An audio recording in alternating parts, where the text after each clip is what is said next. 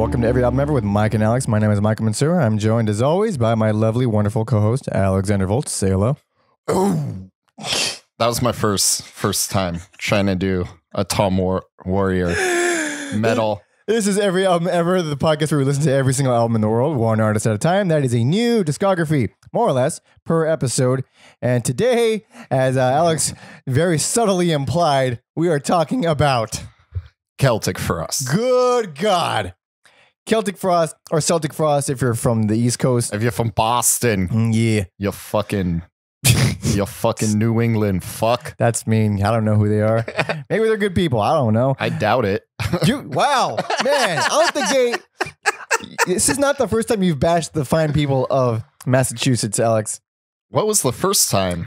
I don't remember, but I think it was involving the word Celtic again. You know, I'm just saying. Every time the word Celtic or Celtic comes up, you say fuck Boston. You know, and I'm not, you can check the archives. I swear to God, this has happened at least once before. I believe you. I'm just saying you got Boston, Massachusetts, you got a garbage basketball team, and your football team's a bunch of cheaters, and you should be ashamed of yourself. I don't feel that way because I don't have any opinion towards sports, so you send your hate to this son of a bitch right next to me. Anyway, if you want to send any love or hate to Alex, or suggest an artist for us to talk about, bicker about, fight about, disagree about, like we usually do, send all that to everyalbumever@gmail.com. Come at me, you townies. Yeah, boy.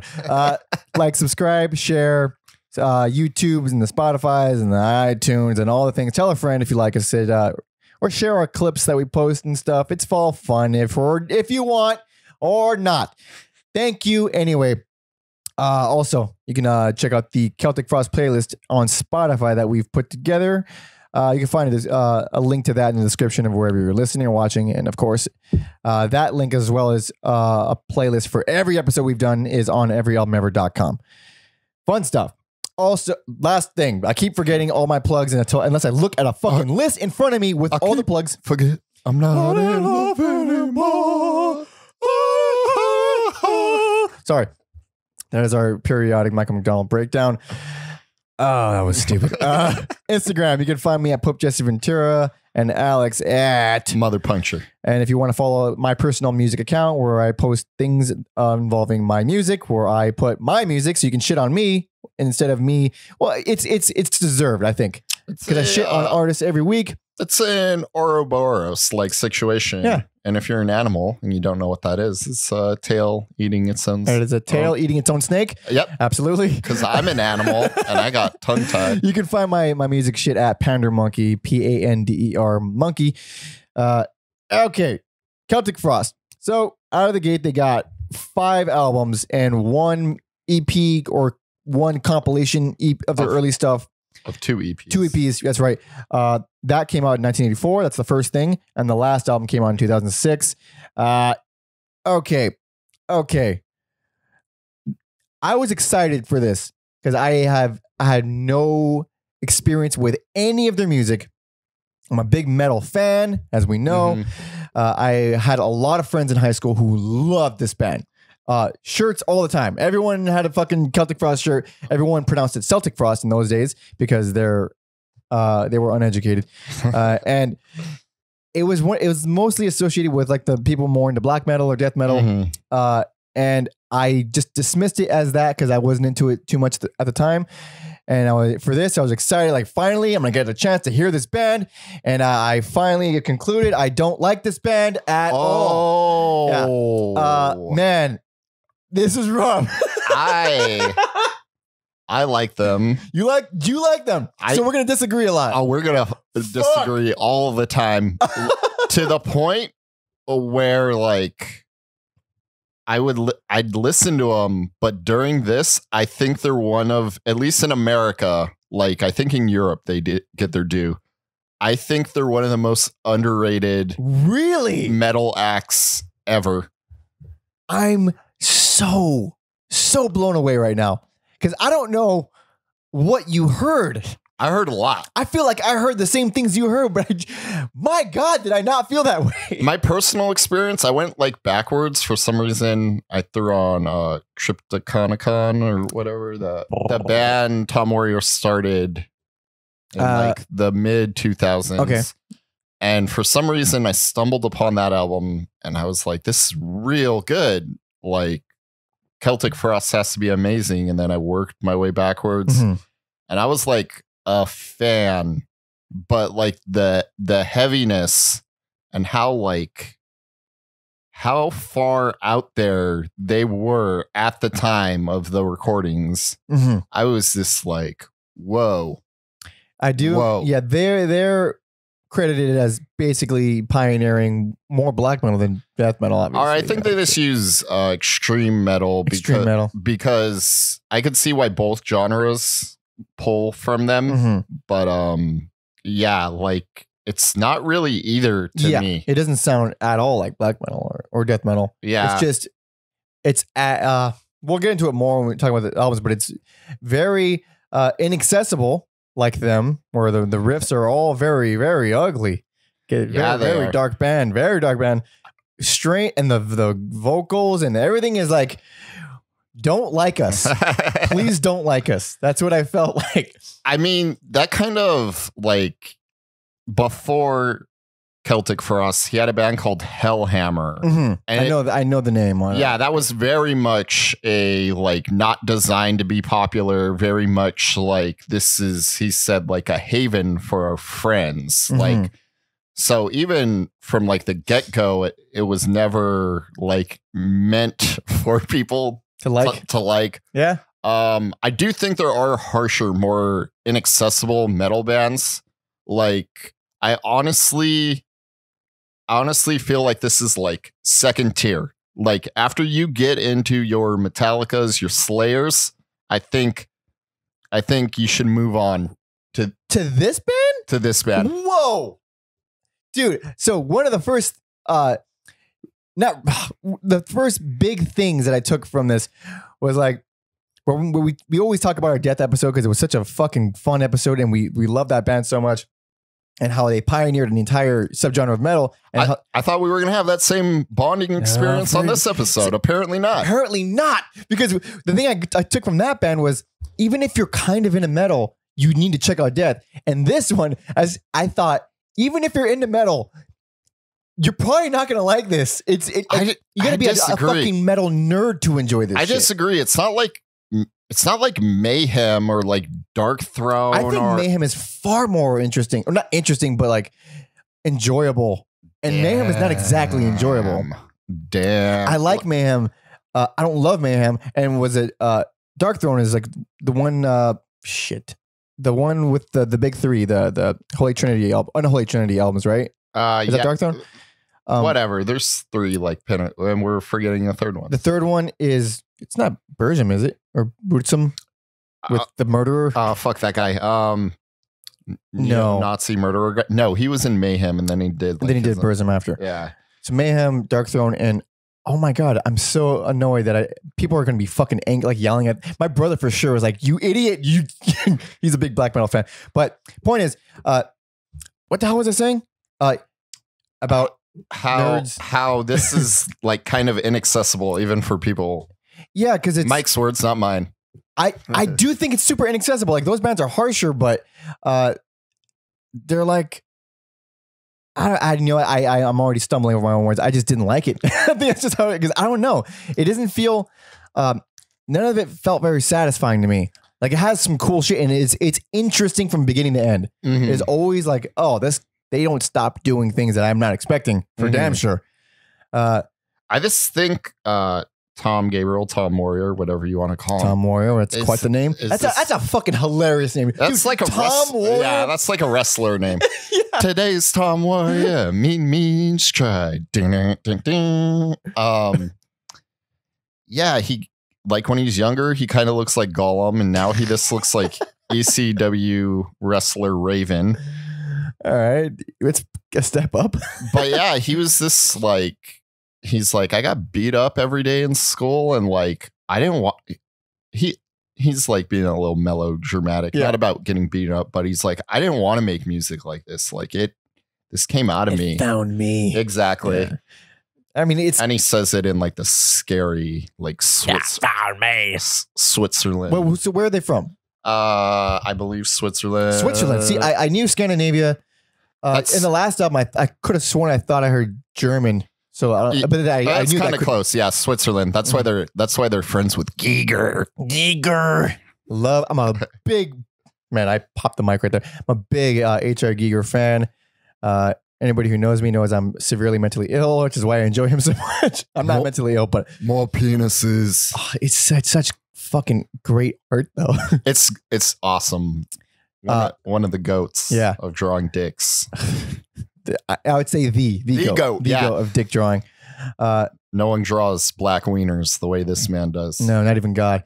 So, okay, so from Switzerland, when did they form? You said after. Well, Hellhammer was first. When did Hellhammer form? In 81, and Warriors kind of said like, yeah, we were kind of shitty, and he's like, but like he's been shit on his whole life, so he didn't think much of it. At first. And then he kind of realized, like, okay, like, this needs to go in a level that obviously this band's not prepared for. And we've had so much bad press. Like, no, I think maybe Metal Blade was interested in them. And then, like, metal magazines, everybody was just like, this is the stupidest, the worst, the worst band ever. And then so he started Celtic Frost, which did he wear a fake mustache while he was in it too? No, but he was this kind of like, yeah, you know, we were so limited in Hellhammer, and even though Hellhammer got back together for a little bit a few years ago, and so it was this like, he knew he could get to that next level, but just not in Hellhammer. So he did Celtic Frost. And then, so interesting. He doesn't even really like cite metal as influences. Like he was more into punk because punk gave him like the do-it-yourself attitude. Because if he didn't have that, he wouldn't get anywhere. He Motorhead, Bauhaus, and Sisters of Mercy.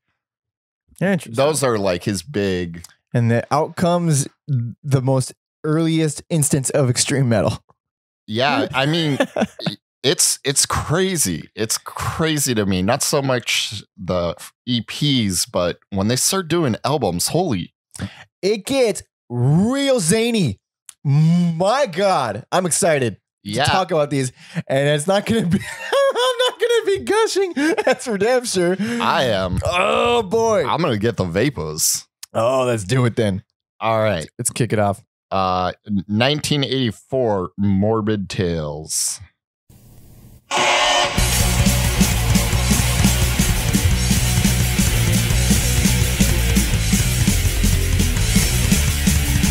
Like if you had Tom Araya's vocals. This is just thrash. Yeah. I do hear like the Motorhead. Yeah.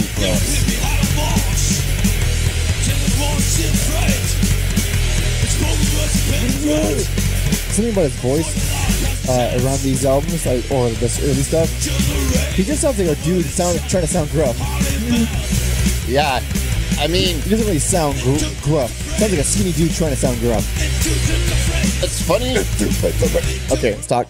It's kind of a stereotypical metal voice, but it's also not. Like, I think by now, like today's standards, it seems like, oh, he's just trying to metal it up. I think people have like gone and kind of twisted or evolved what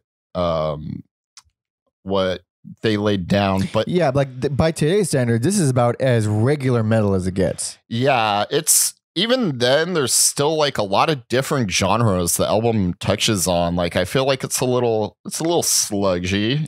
So I feel like you're probably referencing Procreation of the Wicked. Did you look at my notes? I did not, but I fucking love that song. So do I. And I was introduced to that song when I was like 10 years old, maybe younger, by Sepultura covering it. Oh, shit. And they have a really good cover of it. It's even sludgier. It's even more...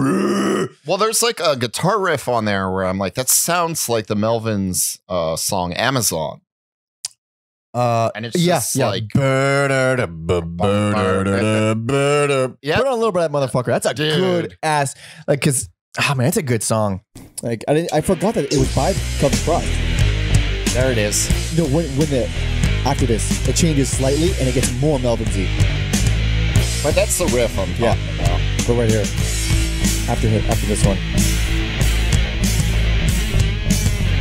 Right there.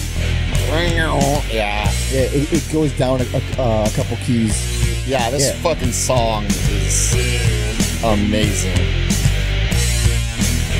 Oh, it's so fucking good, man. God damn. See, I love that song, and I wish there was more on that, like that, but it's mostly like thrashy. Well, I think, I don't know if he's always had the mentality, but I know he's not like a fan of like, have you ever heard the term riff salad?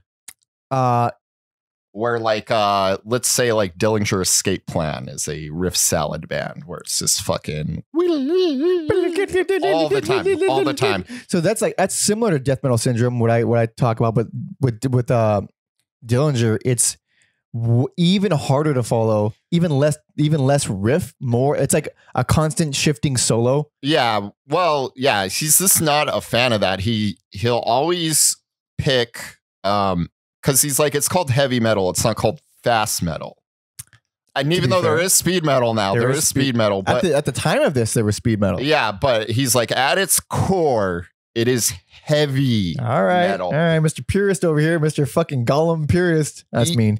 I see, like, I kind of agree with him. Like, he refused to, like, I think he has, like, a story where he could have watched, like, the Black Sabbath reunion, but he's like, Bill Ward's not there. I'm not doing it. Really? Yeah. Wait. Why? Because it's not Black Sabbath. Without Bill Ward. Yeah.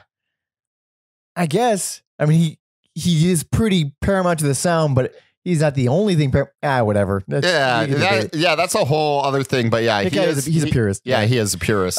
It's funny about the heaviness you're talking about, because these songs are written heavy. They're probably performed heavy, and they are not produced heavy. And it is wimpy as fuck. There's like no low end. The bass just sounds like a thin guitar more than anything else, which is really disappointing, especially on tracks like Procreation, where it's the heaviest riff you can ever hear. Yeah, I don't know. I chalk it up like to being in Switzerland in the 80s and poor. Yeah, for sure. No, that's definitely it. But it still hurts the album or compilation or whatever this is. This is, so it's the Morbid Tales EP and then the Emperor's Return EP. But Emperor's Return EP. So any modern version, anything streaming you'll see with Morbid Tales on it also includes Emperor's Return. You don't have to worry about that. Fucking Dance Macabre. Dude, the intro is ridiculous. It's a fucking, like, I'm like, is this like leftover audio from like a Clive Barker movie? It's ridiculous. It's insane. A lot of it, like, there is not too much. It's on that track, but there's not too much of it on this entire release, where he's trying to make evil sounding things like that don't exactly qualify as songs, really. But like, we're just gonna make an evil track here. Yeah, they do that later a lot, but the emphasis on trying to be evil is not that bad on here. No, it's I don't even mostly thrash. That's kind of heavier. I don't even think it's kind of like arguably they've like laid the groundwork for, you know what? I'm going to save that comment for when we get to another album. But alrighty. Return to Eve, is that the like very first? I think like Celtic Frost did the very first. Oh, like the metal, like do it, put it.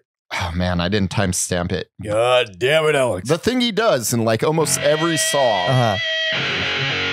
But I'm like, because now it's like so. Oh, that. Ooh. Yeah, dude, that's a Danzig thing. Yeah, now every like so many bands do it, but I'm like, was this one of the like first? Early. I don't know when Danzig started doing it, because I know that it's a Danzig thing for sure. Well, he could have got it from the punk scene. I don't think I've heard Danzig do it with the Misfits. I heard a lot with Danzig the band. It's hilarious. Yeah, it's pretty cool though. No, now it's like real standard, but to me that's like a trademark, like Tom Warrior. Fascinating thing. Yeah. I will say shout out to the other two main members. There's kind of like a revolving door throughout the albums, but like the other two main members are Martin Eric Ine Ain. He's the bass player, and Reed St. Mark are the drums. They're not on every album, but that is like the closest thing to a classic lineup. Yeah, they do come back a lot of the times. All right. I still think it's it's kind of, if you enjoy like Exodus's first album it's hard. It's a very specific kind of thrash where like later when it gets to like 87, 88 years, thrash got way more technical and faster. But like, you know, like Megadeth's first album, like this perfect around this time period, like 84, 85, where it was still fast, but not like over the top solos all over the place. It's just, if you like that, you'll like this. And it's very similar to that, except it's just heavier. It's heavier. And it's so bizarre to me that Procreation is on that, because that doesn't sound, that's like, to me, a total pioneering track, because the rest of it sounds like, oh, it's just a down-tuned thrash album. Yeah, it's a little like a dirtier thrash. Yeah, it's gruffer for sure. But you gotta crawl before you can walk. Yeah. I mean, other than that, it's fine. I did not hate it. I'm not going back to it for damn sure. Except for the one track that I keep talking about over and over again. But let's move on to the first actual album. This is 1985 to Mega Therion.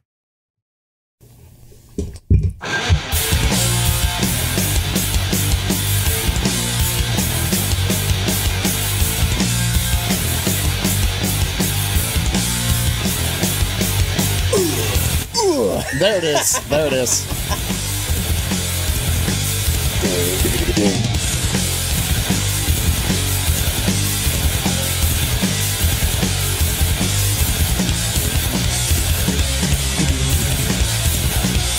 This is so ugly.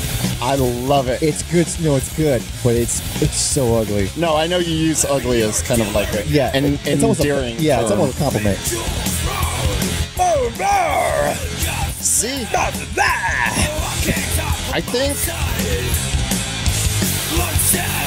think if they had different vocals, I think they would be more would have caught on and would have been up there with the Metallicas and the Slayers. Vocals in this band are fucking awful from beginning to end. I disagree. I hate it. Dude, I don't like them. On this album, they make me laugh. They're so cartoony, dude. No, I will say there are cartoony things. And then, so yeah, we got the Giger cover with very minimal penis influence on it. That is actually pretty. I mean, there's still a lot of phallic things happening. Oh yeah, those snake things are very phallic, but outside of that, like it's a good cover. Yeah, it's a really good. I mean, anything with Giger, man, like. And yeah, I don't know if he was like a fan of everyone who he did art for. Like he did an Emerson, Lake and Palmer cover. Right. But he was like a supporter. Really? He was a Celtic Frost fan? Yeah. That's hilarious. It makes well, duh. The man said he had like dreams of hell. Dude, when you look and sound like Giger, of course you're gonna listen to Celtic Frost. And yeah, also I think like the Switzerland connection. Yeah, of course. Like made them feel a little closer.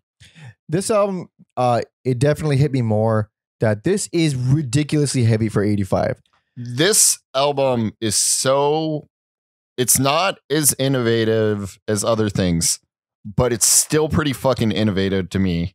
Like there's nothing catchy about it. No. It's just not at all. Fucking dark corner of the music world. It's a gauntlet of purposefully wrong notes, dissonant progressions, ugly changes, and everything evil. Everything evil. Also, I realize listening back to some podcasts, for some reason, I like reference music to video games. So this is the Bloodborne of music. Bloodborne is the best game ever made. It's fucking horrifying. There's nothing relaxing about it, but it's so good. It's intense too. Like, fuck yeah, I love Bloodborne. But Jesus, man, like, there's parts of this, where I do appreciate a lot of the ugliness for it being interesting, like the decision to play something that you know sounds off-putting, because it's off-putting is cool to me. I like that.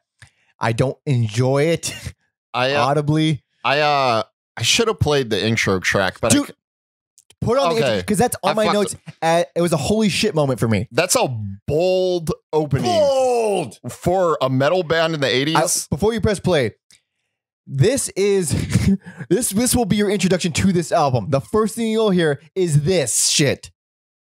Yeah. I mean, it's a minute long. Horns and kettle drums. Yeah. Dude, that is the ugliest fucking riff I can imagine. With an ugly horns. It all sounds like ass. It speaks to a part of my soul. Oh, dude, you need to stop looking at Giger. The edgelord in me loves that. What was I going to say? Okay, so the thing I was going to say earlier that I'm coming back to is like, I don't even know like what metal bands to compare this to, because I think with time, bands like Cradle of Filth and Dimmu Borgir have like taken the concept and like twisted it and turned it into this very more like thematic stage show thing. Arguably more cartoony, which isn't a bad thing. It's just more cartoony. Yeah. Yeah, it's so crazy. Like to me, there's a level that's not genuine with those bands. And I say that as someone who listened to Cradle Filth way longer than I should have. Like to me, this is always like Celtic Frost is always genuine. It's for sure genuine because they were broke doing this stuff. There wasn't like a scene behind it really. There wasn't like I said, these songs are like music alienators. Like, dude, if you like music, I don't think you're gonna want to listen to this. And I like it, but this album, it's so tough because it's not like it doesn't have enough punchiness and speed or heaviness to like really get you in that kind of guttural primal aspect that a lot of metal taps into. It's just dark and ugly, and it sounds like someone dying. Like, I don't know how else to put it. I feel like if I had found Celtic Frost before Neurosis, because it took me a while to get into Neurosis, Same. I would have been more willing to accept Neurosis had I listened to this band first. And so like once you've gone Neurosis, this is a fucking cakewalk. I like Neurosis though, and I don't really like this band. Like, I don't know, maybe because I do feel like Neurosis does hit that primal part where it's just so heavy and satisfying, and everything is so well produced and well performed.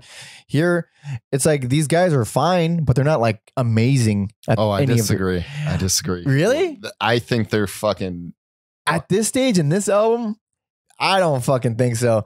And it's that opening intro isn't even the only time they use those ridiculous horns and kettle drums. No, Dawn of Mageio.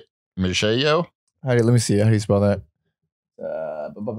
Dawn of, I think it's Megiddo. I think you forgot the D. Megiddo? Megiddo is the thing in the Bible. It's a thing. I don't know. Something about Satan. While we're on the Bible, the title to Mega Therion is Greek for the great beast, which Aleister Crowley called himself from the book of Revelation. What a fucking nerd. He's the biggest nerd. He called himself I am the great beast. You will call me nothing other than the great beast. Probably with no dumb fucking hat. With no pants on. For sure. And then dude, exhausted wills. To Mega Therion also adds up to 666 using Greek gematria. Basically, it's assigning gematria. Basically, it's assigning numerical value to words and letters. Okay, that's all fucking very nerdy. It's so nerdy. It's such a stretch. Like when you're playing Dungeons and Dragons. Yeah, that's not even. I'm the great beast. It's not even remotely scary. No, it's not. It's far more scary when you don't know what they're trying to do. When they're like hiding little Easter eggs of evil behind every aspect. Is this the right here? I'm gonna queue up some of the horns and go ahead because I wrote timestamps. Oh, very good, you guys. So I do think this is all right. I got it ready. Okay. Here's some because before it was kind of isolated, but this is like with the band. Okay.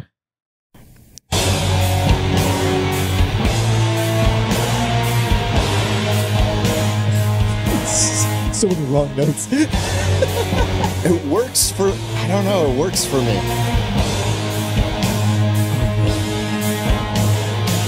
I'm never getting laid after this podcast. Especially because you worship the devil. I was expecting to get a laugh from that. No. Well, I don't. I know. I think he's cool and all, but shit. I thought I had. So this whole album, it's as evil and ugly as the first album, not first album, the first EP, but I think it's a lot better. Just in terms of the production, really helps. This is more, lot. And this is like more unique. Yeah. It doesn't really sound like generic thrash. I mean, the first one didn't sound like generic thrash, but it definitely sounded like it could be lumped in with thrash. Mm-hmm. This one, not so much. This is a real. These are the most bitter riffs I've ever heard. Oh man, salty. Yeah, salty, super riffs. salty. Actually, I will note. I can even fucking read it. Tears in a Prophet's Dream. Mm-hmm. It's one of it's like the first official non-music. This is all evil, scary track. Mm-hmm. Legitimately creepy. Yeah, it's a good track, and it's not. It's more effective than the Dance Macabre. Yeah, yeah. It's not music, really. I mean, I guess that's it's this atmospheric. It's not a song. White noise. It's like a white noise, but it nails what it's trying to do, which is be evil and creepy. I dig it. Good album. But yeah, I still believe this is not going to convince casual metal fans, even a little bit. It's so hideous. Dude, casual metal fans, if you're not fucking around with Celtic Frost, like, what are you even doing with your life? Like, listening to better music, my man. Oh, no.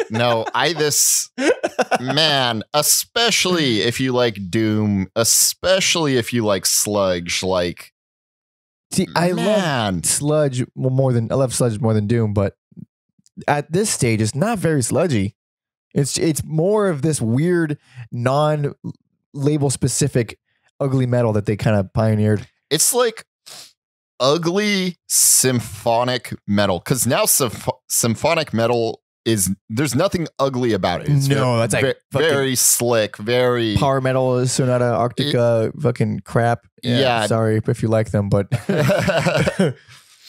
let's move on. Good album. This is like a classic, I'm sure, right? People fucking love this one. Man, I'm gonna get some hate.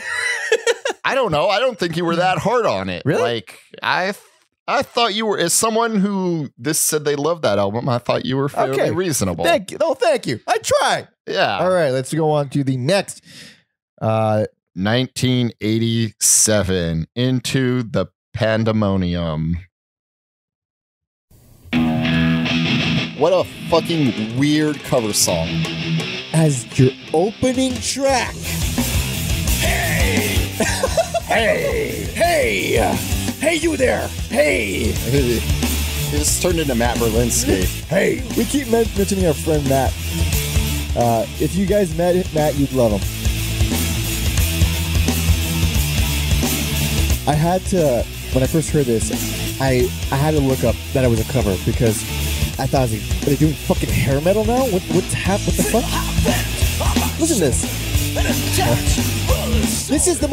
That is the most generic 4 chords in all of rock music. Yeah, this is a weird song to have on this album. As the opening track. And here it is. Or no.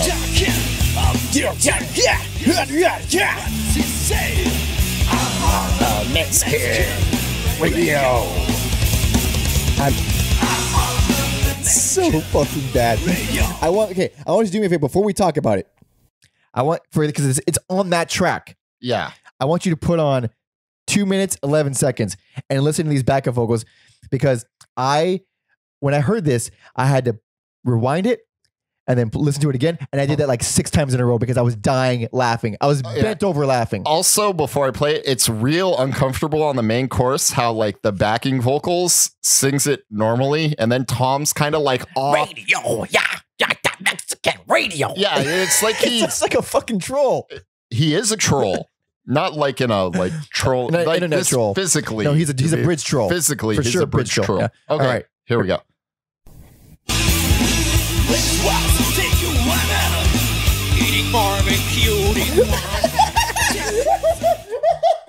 Do it again. Do it again. Put it on again.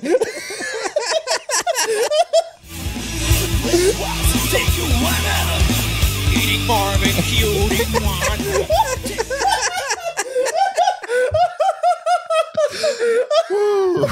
So despite that, best album, personal favorite. No fucking way. I love this album so much. It's so that song excluded.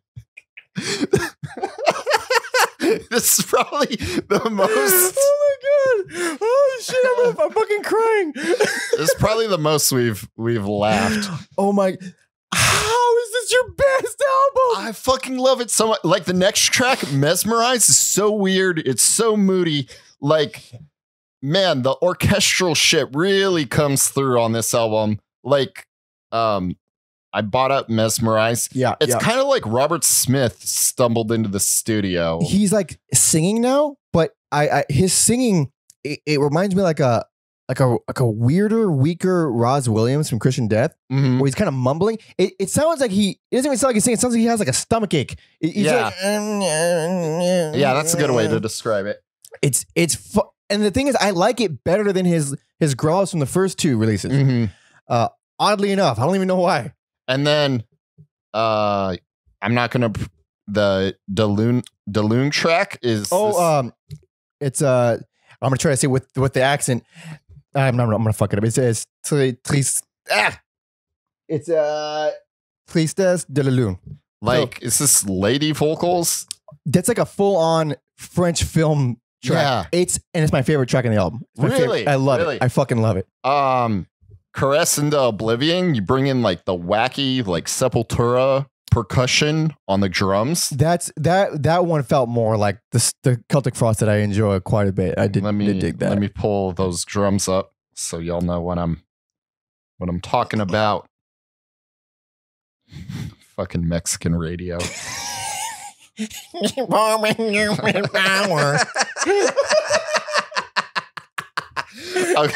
Okay, compose yourself. Okay, all right.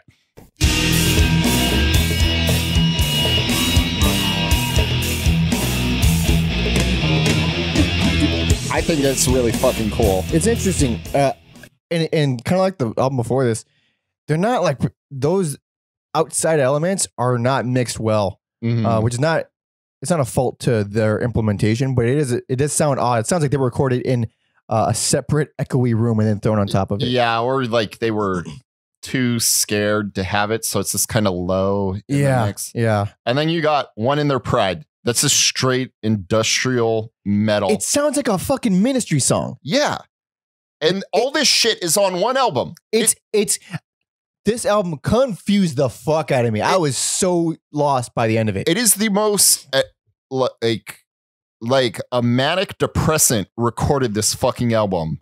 Yeah, that's actually pretty apt. Also on my notes I wrote, this is the real S&M right here. Like, this is arguably more cool and like translates better as like a metal orchestral thing than anything. Oh, you mean S&M from Metallica? They're talking about fucking sex right now the whole time. No. Sorry, Metallica's S&M. Okay.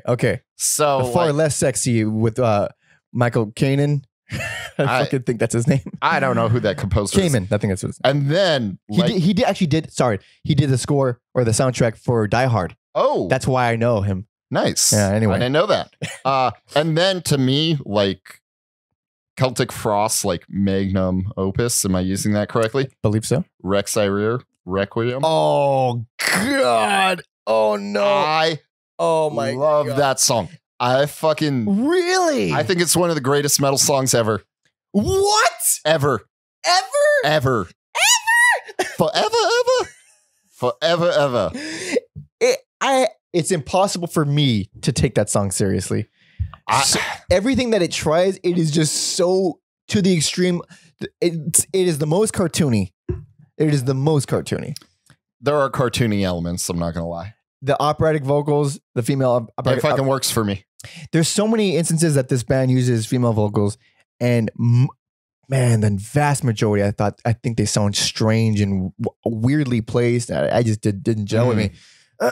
And I mean, it's not like a out of left field. It's more of the kettle drums and the horns that we've been introduced to already.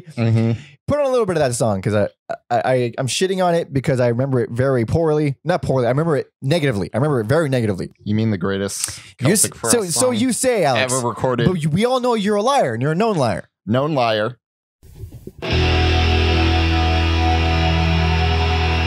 6 minutes of awesomeness. That production really does hurt it. They're not mixed well at all. Because it's a cool violin line. Yeah, it could be a Mahavishnu song right now. Yeah.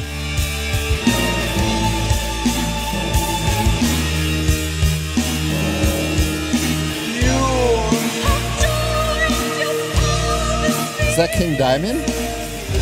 Oh, that's a lady, Alex. No, I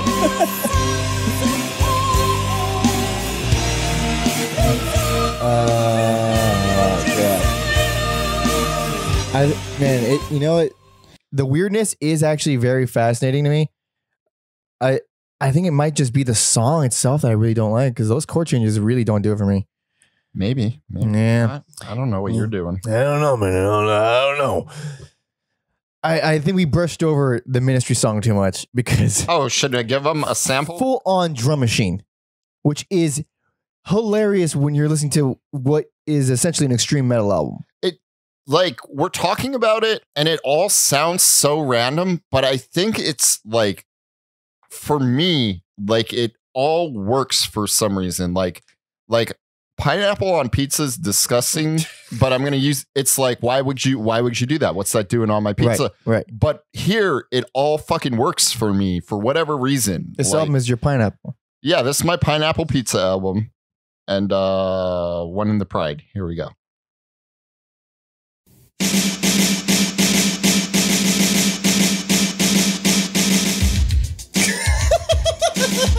What the fuck? I don't know how I forgot how jarring this is, especially in the context of this album. See, like, I disagree. Like, You don't think that's jarring to hear a full-on Run DMC drum machine at the beginning of a fucking extreme metal album? I don't know. It fucking works for me, man. Like, this is, or maybe more, this is like, some people think like Guy Fieri creates like abominations of food. Wait, what? Like, they just think like he makes like abomination. Like, why would you put a fucking turducken with a pig and cheeseburgers? Because he's a fucking genius. You trust a man that big who loves food that much. Dude. You trust that man. Dude, I was watching the stupid Sammy Hagar show, and it was him and Guy Fieri going to Maynard from Tool, his vineyard, and they took a private jet there. And Sammy's like, "Hey man, got a chef on here. You want something to eat?" And I'm sure it was staged, but it's so fucking funny. And Ferrari's like, "Oh no, I got us, man." And he pulls out fucking hoagies. I'm like, that's why people hate you, because like that's the most Guy Fieri thing ever. Also, they're jealous they don't have that hoagie. Absolutely. I went on a weird, wild detour right now. All that made me want is to hang out with Sammy Hagar and Guy Fieri. If not only just to hear Sammy Hagar howl every now and then. Those two meeting Maynard is one of the most awkward things. It's because Maynard's awkward? Well, he is awkward, and yeah, it's like these two guys who like bleach their fucking hair and wear flames. Dude, they wore the same kind of stupid red rim sunglasses that I've been ranting about since the Cabo Wabo, baby. Hello, baby. Hello, Maynard. Now we're just talking about Van Halen. Episode 18. Check that one. we tear into Sammy Hagar pretty viciously. Or I do, at least. No, I liked one song. You can't say I liked him. Oh, yeah. You're goddamn right. But this album, by the end of it, I usually have I enjoyed that or I didn't enjoy that. This, at the end of it, all I could think was that was just fucking weird. That was so weird. I don't even really know. I think it's worth checking out for the sake of how insane it is. It's not something you put on in social gatherings. Don't ever put it on in front of your friends. Ever. It's not something you put on when you got a lady over. Don't ever put any metal on if you have a lady over, to be fair. Unless I think I could squeak in some metal. Very specific metal songs. Very specific digestible metal. Yeah. But it's a male genre. Like, oh yeah, I don't even know a why. cockfest. I don't even know why. Like, that's odd to me. Very aggro. It's very Yeah, because I knew a lot of girls who were into metal, but the ratio was just ridiculous. It was not even close. It is. I think that's why or in my day, girls were more likely to be into like screamo and emo, and even though they used heavy elements. Yeah. I think because those dudes were wieners, it was more like they felt like it was less threatening because they're like, he's got a little wiener voice. Well, I can listen to double bass. A lot of wiener voices, but also objectively, males were more attractive. Yes. I will give them that. Metalheads are not good looking. As a guy who was a metalhead in my teens, not good looking. Man. Yeah, our choice in wardrobe is not always, it is just, to this day, not the best. Dude, if it's one or the other, it's either full-on spikes, fucking studs everywhere, or black t-shirt, black pants. It's like, it's too far and then not far enough in both extremes. And that's our thought on fashion. So those are fun little detours about Guy Fieri, why girls think emo is okay and metal isn't. Not all girls, I'm just saying. Yeah, I've met some pretty rad ladies who would dig some good music. But we are on to the next album, the hardest album to find of this band because it's not streaming. This album came out in 1988. This is Cold Lake. Should I play the intro or you need to? Okay. And I swear this is the same band. This is real. We're not kidding.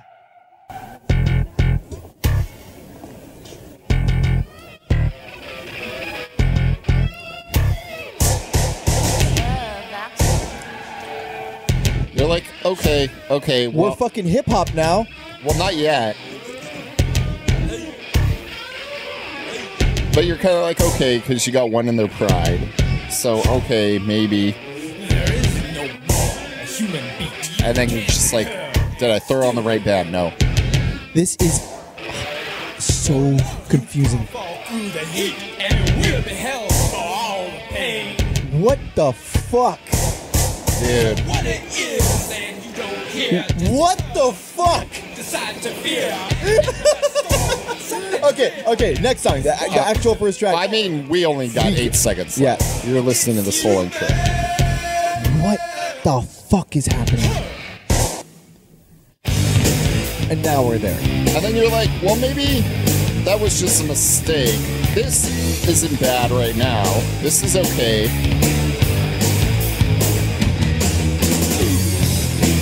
Even his booms, they're not as... His vocals on here have taken a change. Taken quite the change. Check this out. Check this out. You kill me again. What are you guys... All right, fucking enough of that. Fucking worst. Yep, worst album. Worst by not even... No, there's no... No matter how much competition. No matter how much I don't care for this band, there is no fucking question. This is horrendous. So I think this is their worst album, but I don't think it's all that painful to listen to. Right. It's not full blown glam metal. It's more thrash and heavy metal than glam. Yeah, but there's elements for sure. So Warrior, not only does he consider this like the worst Celtic Frost album ever, he considers it the worst heavy metal album ever. Which, to you, sir, I say you should listen to glam era Pantera. Because there's some rough shit there. It's a low bar, and I'm not saying this is a good album, but this is vastly easier to listen to than any of that glam metal Pantera. Right. I found this more unapologetically boring than infuriating. Those Pantera albums were pretty fucking rage-inducing. Yeah, and it's so weird. So like they broke up after touring for Into the Pandemonium, and then got back together 6 months later.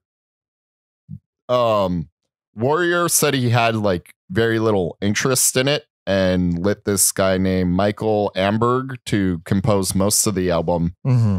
And he's also says he was too eager to just have a good time. He just wanted to have a good time. He said he was kind of like drained from composing all the music, and now he's with musicians who also want to compose music. Okay. And he's like, it's exciting. We're just going to have fun. But he said that was a mistake. This was intended to be more like a melodic album. Uh-huh. And it didn't turn out that way. I think this was like intended to be more like Sisters of Mercy. Mm-hmm. For those who are interested, there are 3 songs on streaming on the Parched with Thirst Am I and Dying compilation. Which songs? Juices Like Wine, Cherry Orchards, and Downtown Hedo. Downtown. Oh, that's downtown Hanoi. Like in the Vietnam. And those are mixed a little heavier, a little dirtier. They're Tom Warrior approved mixes. I would, but not Tom Warrior approved songs. No, nor Alex and Mike approved songs because I mean I don't know how you feel about those songs, but I think they fucking blow. Yeah, there's nothing real like memorable at all. Like, I would disagree very slightly. Like here and there, it's still the chorus to Petty Obsession. Mm-hmm. Fucking awesome. Okay.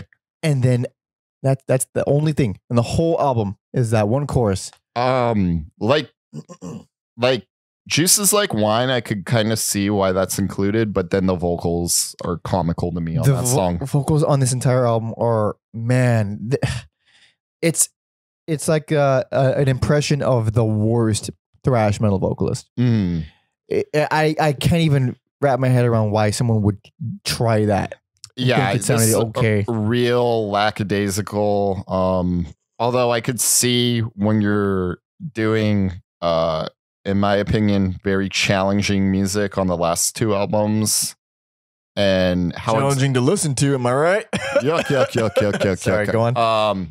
I could see why you're doing that, and if you are the main contributor to that, and this financially being fucking in the dumps, I could see how this album could happen. Like I get it. I totally understand why it went there. There's a lot of shitty albums happen for a litany of reasons. This is just another one, but I do think it is truly awful. It's so like, man, I wasn't tired listening to this album, but I became tired.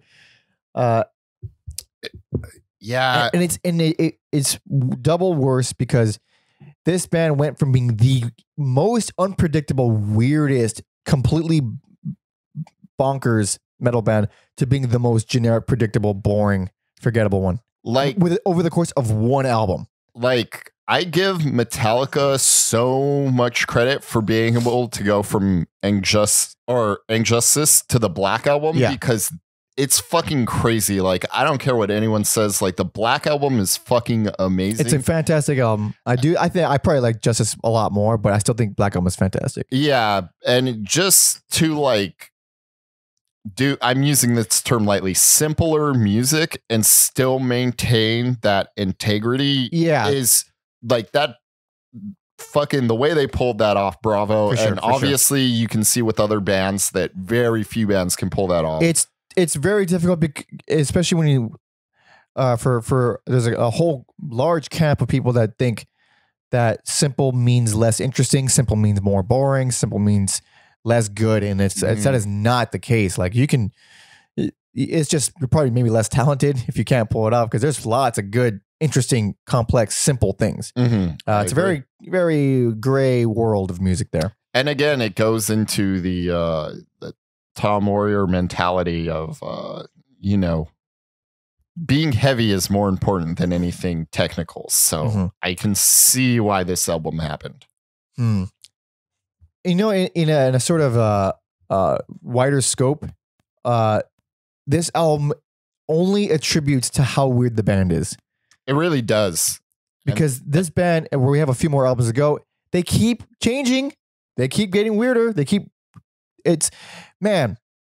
Unpredictable fucking band. And this is just another instance of their unpredictability. It just happens to be whack, in our opinion. Yeah, and in most people's opinion, like it's out of print. It's not on streaming. You can find it on YouTube or however you find music. It's available. It's not for purchase. Yeah. And like I said, obviously he has some attachment to those 3 songs. Otherwise, I don't think they'd be on the compilation album.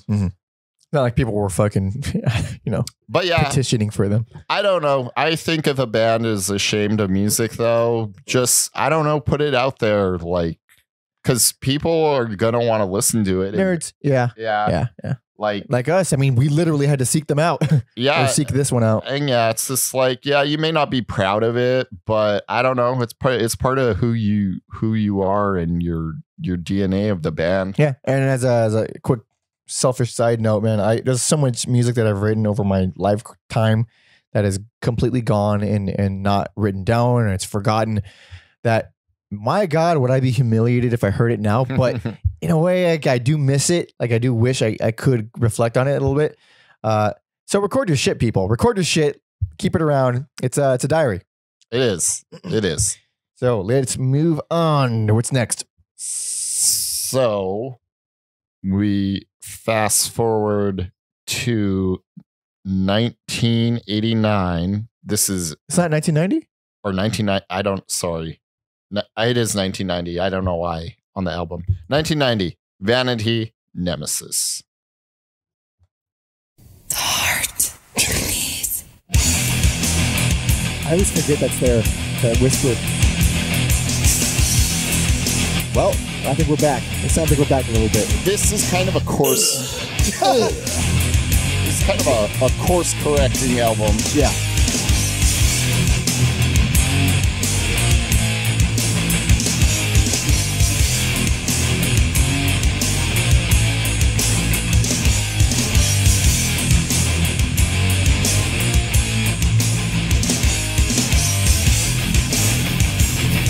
A lot of intro. Standard metal fare, pretty much. Yep. Man, the second I hit play, there's like a lot of relief. And then he starts singing. His voice still sounds pretty fucking dumb. Yeah. Let's talk. This is like a return to thrash. Very thrashy.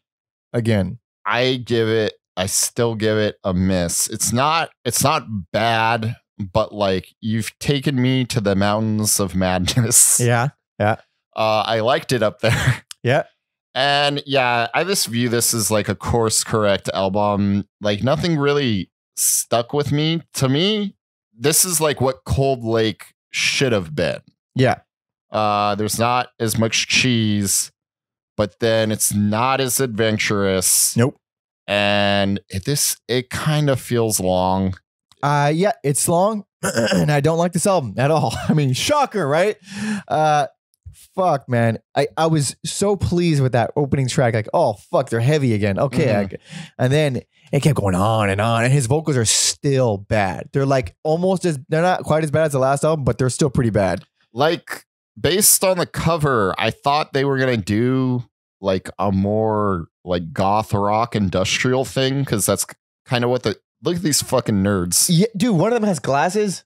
Come on, dude. You're taking a photo. Oh, man. Although I will say, I'm sure this like helped some nerds get into metal, because they're like, hey, look at that. Look at that wimpy dude. Yeah. Yeah. And then you get like your Deaf Heavens. And for sure. Yeah. There was another sidetrack. There was I don't know if they're still together or not. Probably not. There's this like retro thrash band they used to be called Meltdown. And then they changed their name to Mantic Ritual for legal reasons, I guess. And the singer was a total fucking nerd who had glasses. And I remember I saw them once, and they were opening up for Destruction, the German thrash band, and made Destruction look like bitches. Like, oh, wow. They were real good. And then that was my only instance with a metalhead with glasses. So anyway. There's also, damn, who am I thinking of? What you got there? What's going on? Damn, there was some dude, I can't think of his fucking name. I think he might be in Wolves in the Throne Room. What, No. more eyeglasses? Yeah. This like does not dress the part. just a nerd and plays like heavy, and it's fucking great. I can't think of the guy. I might even have the wrong band. So yeah. Anyways, lots of those guys now. Yeah, it's a new world. We can do what we want. You can look how you want. Yeah. But the album, fucking A, man, dude. I think this is a weird specific poll, but the intro, and it's like a recurring riff in the song of a kiss or a whisper. It's like a really, really bad knockoff of the intro to Darkness Descends from Dark Angel, which is Gene Hoglan's famous metal drummer. Gene Hoglan, it's his main band. Darkness Descends by Dark Angel is a fucking incredible album. It's the opening track. It has this fucking amazing build-up intro. That song is that exact riff, just with shittier notes, just shittier progressions, same exact rhythm, same build-up, just worse. And all I could think about the whole time was how there's a better version of this riff out there. Sure. The vocals I already mentioned that I don't care for on this album at all, but on This Island Earth. That's one of the worst songs. One of the worst songs. God, they're so horrid. They're horrid on that song. Yeah, I'm glad you wrote that down because I was like, this is one of the worst songs so ever. Bad. It's so bad. Throw this on the Cold Lake album and let's forget about it. Yes, please. What else did I fucking like? I don't know. I did really like the acoustic sections of Wings of Solitude, but I do dislike the rest of the song, especially the female backup vocals in the chorus sections. They're just so predictable. They're really, really cheesy. I so badly wanted this to be like something different, or like just part of the like evolution. And it's this kind of, like I said, it's a course correcting thing more than anything else. Yeah, for sure. I didn't pay attention to it much on the last album because I was fucking trying to get through it. But this one, they are really showing off that new guitarist. The solos are just overboard. There's so many, like, they're pretty cool. A lot of them are really good, really good. And he's clearly a really good guitar player, but all over they just use any excuse to throw in a fucking minute and a half solo. I should have looked up the second guitar player's name on this album. And that would be... Who is it? Oh, no. Is that all? It's the same dude? I think it's all Tom Warrior. Really? Because before they were more... like especially in the earlier stuff, it was way more dive bomby, a lot more not like nonsense. Right, I guess it's a guy named Ron Marks. Marks, except on tracks 2 and 7. Okay, before they were very Jeff Hanneman-y, where it's like but nonsense notes, not exactly constructed kind of thing, not exactly constructed solo. Here, these are full on solos with, you could tell he thought about them and wrote them out, kind of. Also, there's a million guitar players on this album because their bass player also played rhythm guitar on some tracks. But there's a very specific solo. Whoever's soloing, it's the on what same track? All of them, most of them. Whenever there's a guitar solo, it is clearly this dude. Well, Mr. Warrior is credited as. Well, then it was probably him, because solos were never that prominent in this band, and here they're pretty prominent. I feel like.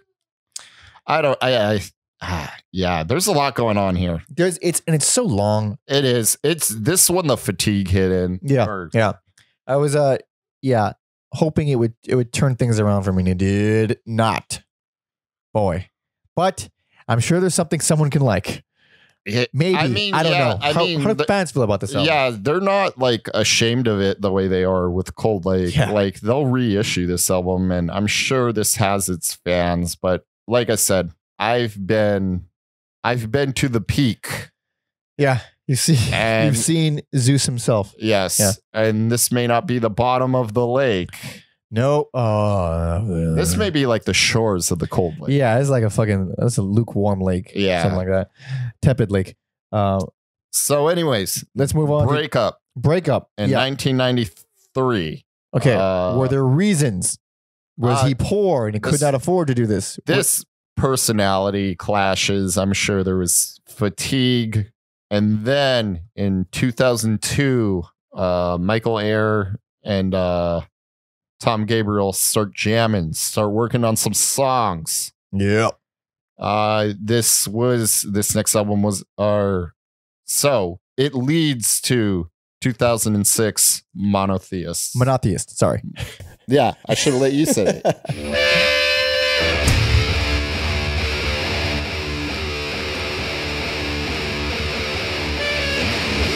That is real low. I love this album. See, still does the ooh, but now there's some fucking guttural shit. Oh, I think being like in his 50s helps his vocals. Fuck yeah! Turn this up a little bit.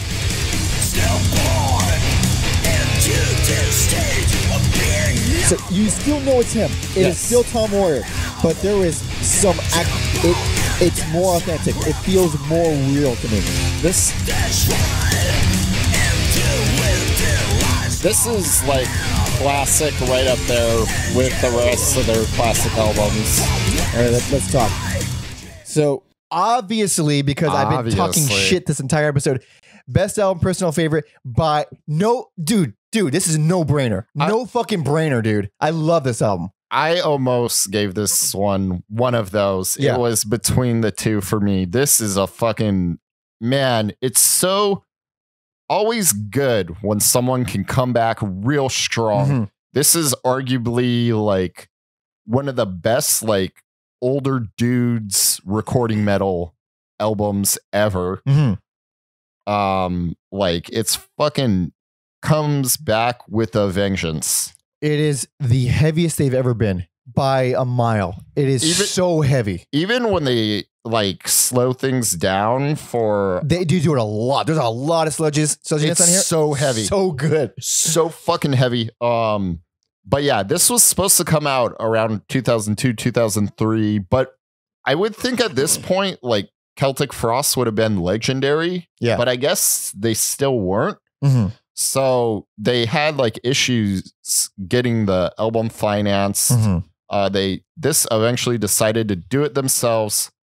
After doing that, though, Sanctuary Media came on board and was like, "We'll help you distribute the album." So, and then I think this album probably like helped cement them, at least in America, as like real fucking heavy hitters. They finally like got their due.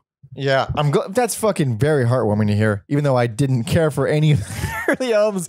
I think those fucking Mega Therion, and Pandemonium are fucking classic. Dude, this fucking album, man. And yeah, this album right up there with those other two. It's like, so different too. Yeah. It's like I was kind of hinting that they're always unexpected and you never fucking know what they're going to do. Even if it's bad, there's still something unexpected. This is yet another left turn. Like I wasn't expecting them to lean so heavily into sludge, so down-tuned, so low, so good. Production is the best it's ever been. All the things I was complaining that you enjoyed, but I was complaining about the disconnect with the female vocals, where it just didn't feel like it fit for me. And then a lot of the orchestral elements, they were mixed poorly. Here it's fucking beautifully done. Yep. Every time there's the female vocal on here, it's fucking gorgeous. Every time there's an odd element thrown in there, works perfectly. What's the name of the song? Down in Ash. Where is it? Fuck man, I need to change the font. Down in Ashes. Drown in Ashes, because I can't read, is full on synthy shit. Mm-hmm. Full on synthy shit. It's fucking awesome. Great female vocals in that song. The clean intro to A Dying God Coming Into Human Love Flesh. that song. It's beautiful, and I've never heard him sing before. Yeah. Sounds awesome. I don't know why he didn't do that more. Dude, you need to check out his other band, Triptychon. That is, Triptychon. Spelled probably incorrectly. Dude, you need to check that out because that is more of this. Really? Oh, I'm in. And that's, yeah, like I said, I started with that band for some reason and worked my way backwards. So, like, I think you'd really like his other band. All right. Yeah, Obscured is another great. Oh, fucking awesome. Love it.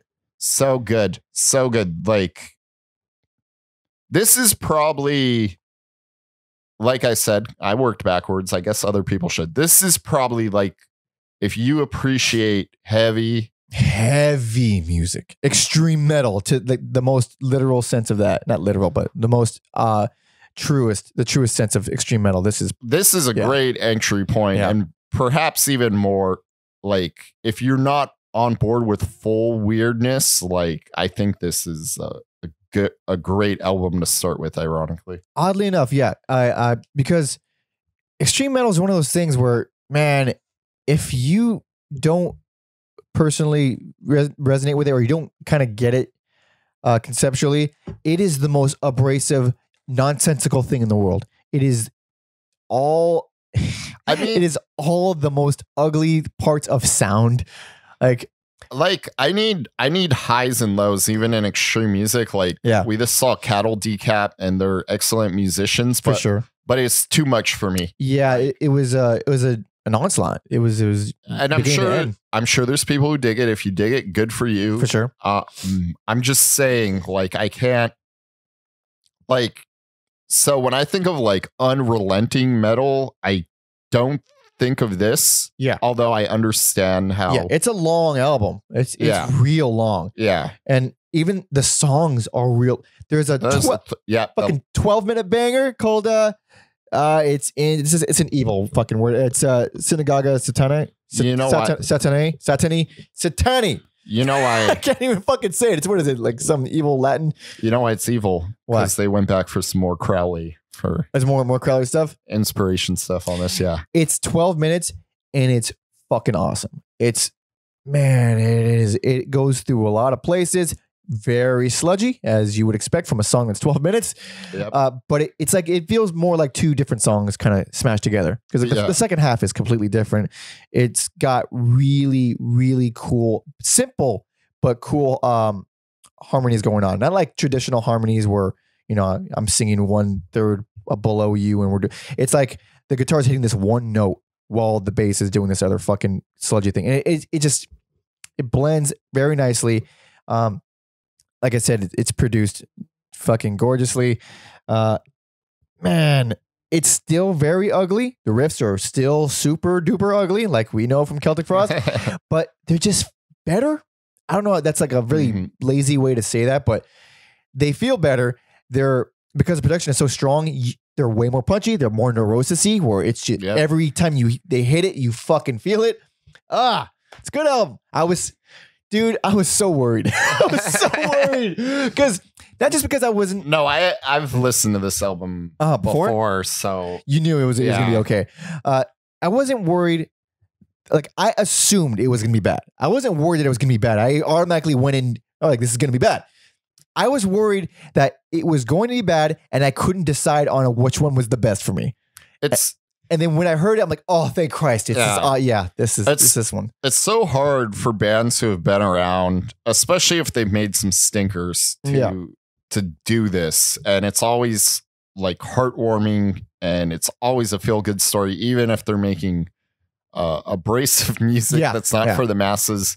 This fucking album, I wasn't like following the band in real time. I like got into them later, but goddamn, if you were lucky enough to catch these dudes after, like, while they were supporting this album, fucking good on you. I can only imagine that being an exhausting show.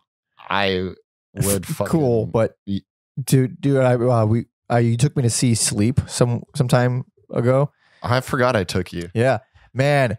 I like Sleep a lot, but fuck, man. Toward the end, I'm getting sleepy. They might as well play Sleep. Might as well just play Dope Smoker every time, because that's what this turns into. Because there's no real breaks between the songs, and there's no like.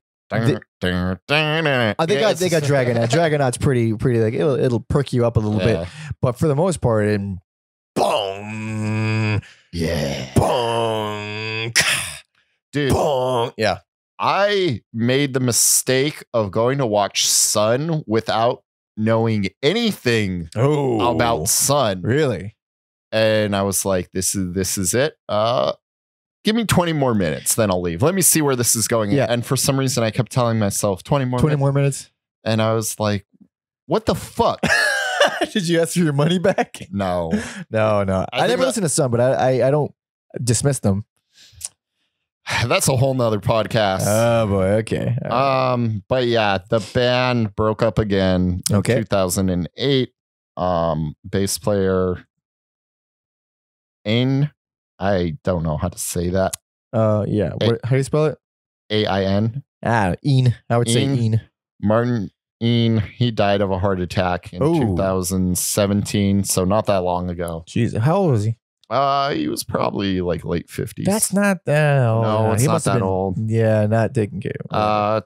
Tom Warrior still doing his thing Still with, kicking? with Triptychon? Triptychon. Triptychon. Still, That's a Y in it. So that dude's like 60, still doing it. And like I said, I feel like age just helps his gnarly voice. He's kind of like Lemmy in that sense, where like, dude, you got like the perfect voice to be an old man. And I still don't care for his voice, even to the very end. But compared to earlier, to the ages, it's a lot better now. I like it a lot more. Man, I really thought I would like this band more, but I'm glad I at least like something. I got something from it. man, the heaviness of how weird they are just fucking hit me while doing this podcast. Yeah.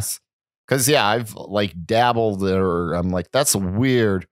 But yeah, when I'm doing the podcast and thinking about in the time frame and relation of other music coming out Mhm. and listening to like a whole discography, it's just fucking insane. Yeah, man, like I for a lot of these, I'll listen to one album, then I have to cleanse my palate with something Mhm. way nicer, way less metal. Because I thought, because at a certain point, if you listen too much of this extreme shit in a row, it's gonna blend together. It's so intense, and like I was saying earlier, it is. Extreme metal is really like metal is not for everyone, but extreme metal is insanely not for everyone. It's in my experience with the music that I am knowledgeable about, it is the hardest one for me to pitch someone, Yes. because at least with like artsy experimental stuff, you can pitch it as, oh, it would be good for like a movie, or it would be good as like a ambient type of thing. For this is not. This is impossible to convince someone who's not already into this kind of thing. Yeah, there's not really. I'm trying, like maybe a horror movie, but Then it would come across like Rob Zombie-esque and like Yeah. cheesy, because it's so like loud. yeah, they just bless their hearts. Don't you ever say that to them. They'll curse you for that. No, yeah, But Mr. Tom Warrior. that was our episode on Celtic Frost. Exciting. I'm glad we tackled them. Man, that was never thought I'd get around to them in my entire life. I thought we were gonna fight more. I'm trying to be respectful here. I fucking didn't like a lot of it, but it's so weird that I can't shit on something that's that interesting. I just Yeah. can't. I really, man, it excites me when I hear something I haven't heard, something different, something unusual. I'm a nerd. I fucking love that shit. Yeah, Even if I hate listening to it, like this band. So recap, Alex. best personal favorite, Into the Pandemonium. Worst, Cold Lake. I think we can agree there. Worst, Cold Lake for damn sure. Best, that is, wait, when did Cold Lake come out? 88, I believe. 88. Yeah, And then, of course, the best one is Monotheist, the last album that we just gushed about. Yeah, I don't even. I think we've capped it pretty nicely. I think I need a break from extreme metal after that. you're not. Spoiler alert! You're not getting it. I'm not. All right, maybe you'll get like a week off, right? No, next episode will be more mellow. I already know what it is, unless you changed it. No, I didn't change it. Hold on. Let me take a gander. No, our next one is super good. Look at that. No, but then after that, Oh, okay. Then you're back.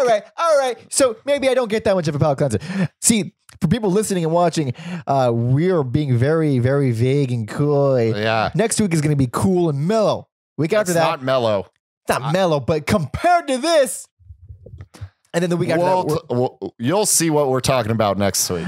we're gonna get fucking back to metal very sure. Man, we like talking up, dude. I was told recently that We've been doing a lot of punk and metal, but I promise after Yeah, After that, stick with us for 2 more episodes. We will get some more variety. for sure. But I was also told that like it's really fun to listen to us talk about metal because these are like our most, especially like punk and metal. I know the most about punk and metal, more punk than metal, and then you clearly know a lot more about metal than I do. It's at our heart of hearts. Yeah. And even though we both listen to a lot of different things, at our heart of hearts, those are our things. Yeah. And I don't even play metal or punk. I play things that are completely I have maybe metal elements, but it's not even the music I want to make. But it is something that is stuck with me my entire life, and we're good at talking about it. So I think we're gonna keep throwing them in there every now and then. We're gonna keep tossing a little bit like every now and then. All right.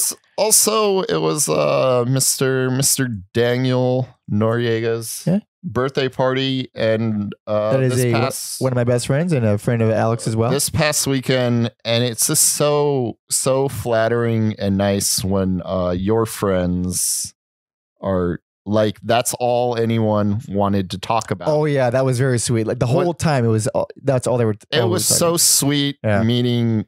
Even though I had met Josh once before, but it's still real sweet and nice when people are. I had no idea people, my friends listen to this. I naturally assume most people don't.